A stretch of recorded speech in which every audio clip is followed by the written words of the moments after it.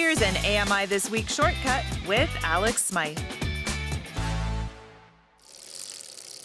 This is the very first time that Ahmed Al-Hassan Janim has ridden a bike. I don't know if you can get that experience anywhere else from seeing that first smile from a child on an adaptive bike.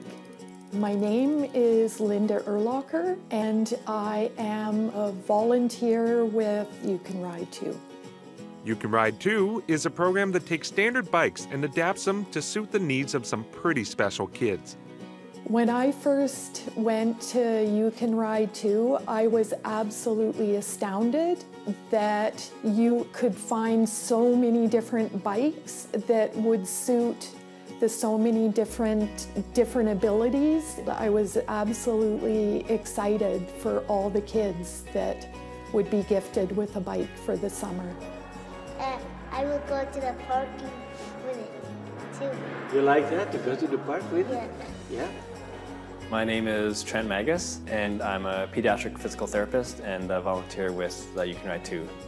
You Can Ride Too is all about getting kids of all abilities riding bikes and having that joy and experience of bike riding.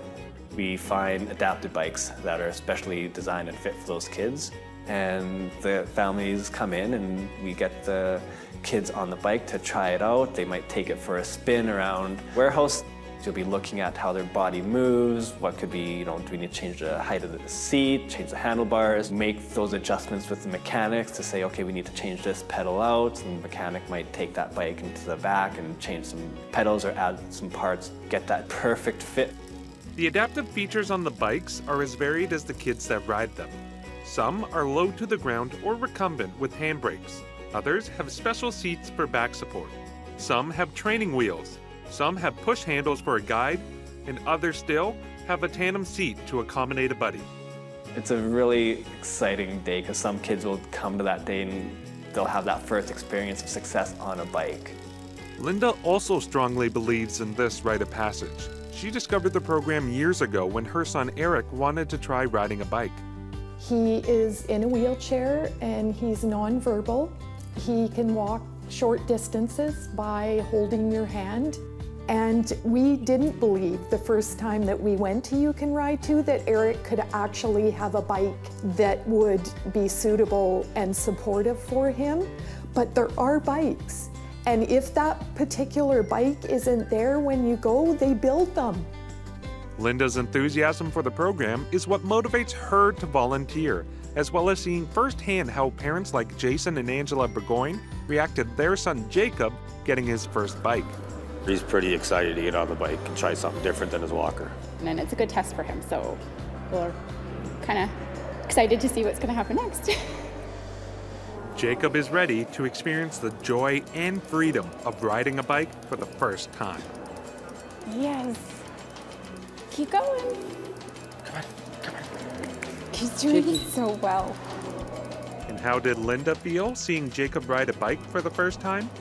To see him get on that bike and he was able to pedal, and the sheer joy of watching him do that, it reminded me of our first year here with Eric. It didn't take Jacob long to get his bike legs and speed past Dad. Got running to keep up to him, and he just doesn't want to get off the bike, and it's just kind of non-stop. He's thoroughly enjoyed himself. A little overwhelmed, had a few tears, but really excited to see him having so much fun and being able to have that freedom of being able to go and just move and do what a normal kid wants to do. And to have something like that means the world. It means absolutely everything. Look at you go. Come on. That's it.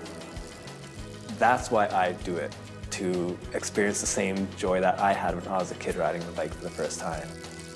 To know that these kids, children, young adults are going to get to go out in the community and say, hey, I can ride with you too.